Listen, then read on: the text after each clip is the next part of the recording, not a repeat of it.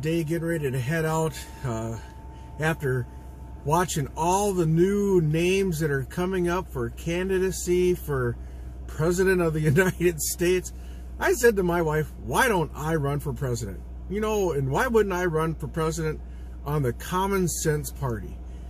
The Common Sense Party, not representation of any type of segregating party, you know, Democrats, Republicans. Why do we have one individual that's speaking out for the people in reference to people everywhere?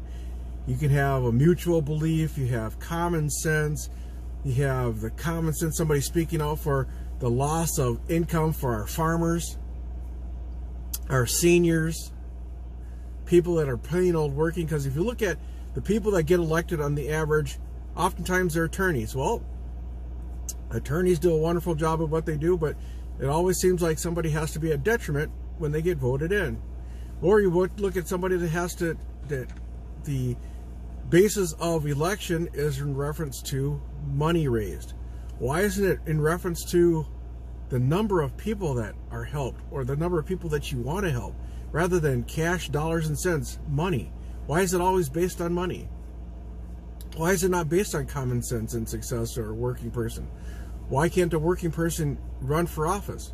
Because just to apply, they have such an absorbent dollar amount just to apply for an application to run for president. It's not right. So I think I should run for president on the Common Sense Party. I'm not going to raise multi-millions of dollars and waste them on marketing advertising. I'm going to use a free source of marketing advertising. I'm going to look at the issues of people. I'm going to work with people. And I'm going to get into Congress and say, hey, you guys knock it off. Think outside the box and work for people. Believe in people. Help people. Instead of going, I'm going to spend multi-millions of dollars on something that's never going to cause the people that need the money. It's not going to create jobs for them, but it's good in theory and it's good in talk. It's good at making division and making anger.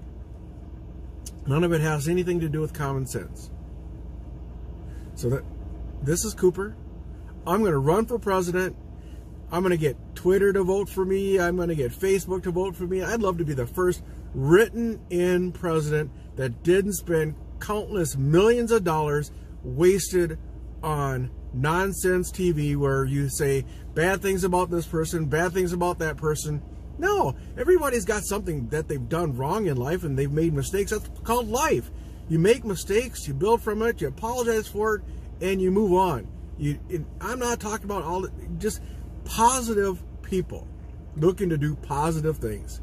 And I think 90% of the population of the United States wants to do positive things, but they get caught up in what media tells them. So this is Cooper.